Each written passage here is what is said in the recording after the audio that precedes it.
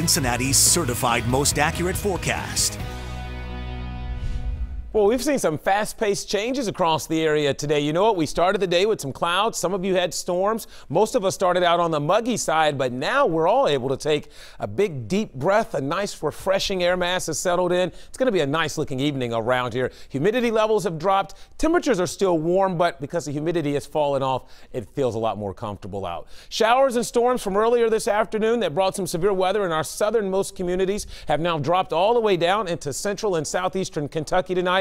All the storms have now pushed well to our south and east past the Lexington area. And even better news here over the past couple of hours, look at our dew points out there. After being very tropical in the oppressive range the first half of the day, really those numbers have completely fallen off. I mean, look what's happened here between 1 o'clock in the afternoon and 4. Over the past 3 hours, we have seen quite a drop in the humidity levels, and that's why it feels so much better out there right now with those dew points in the low 50s. Our air very pleasant, despite the fact temperatures are still on the warm side. So it's a great evening for doing anything outdoors. It's going to feel better underneath some warm sunshine with temperatures hovering in the 80s between now and about 9 o'clock. All right, so we had this cool front come through early this morning. That's what triggered the storms overnight and thus the storms earlier today. That's continuing to drop off to the south. However, our weather is about to get very active again, especially as we head into tomorrow night.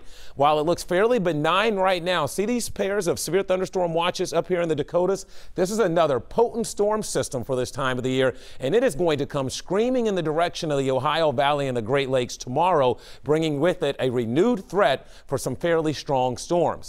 No problems overnight tonight. You'll sleep easy. No worries about the weather tonight. And you'll even get your morning commute off tomorrow on a dry start. However, I think showers and storms will begin to increase after about 8 or 9 o'clock in the morning. And it looks like we'll have on again, off again rain throughout the day.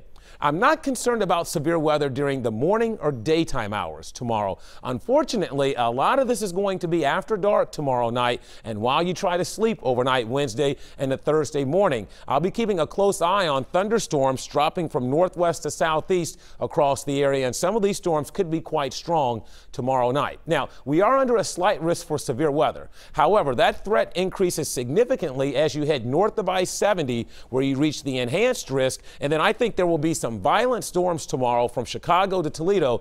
Don't use that word too often, but I think there will be some really nasty weather from Chicago through northern Indiana into northwestern Ohio, and we will be watching those storms tomorrow night as they begin to turn their way towards the south, and we'll keep a close eye on them because, again, we will be under the gun for at least some nasty storms overnight tomorrow while you try to sleep. So here's the threat. The greatest threat posed from any storms, no doubt in my mind, will be the potential for strong winds across the area. But all modes of severe weather will be possible, damaging hail along with the threat for maybe even a few tornadoes tomorrow night across the area. So that's something we'll be keeping a watchful eye on.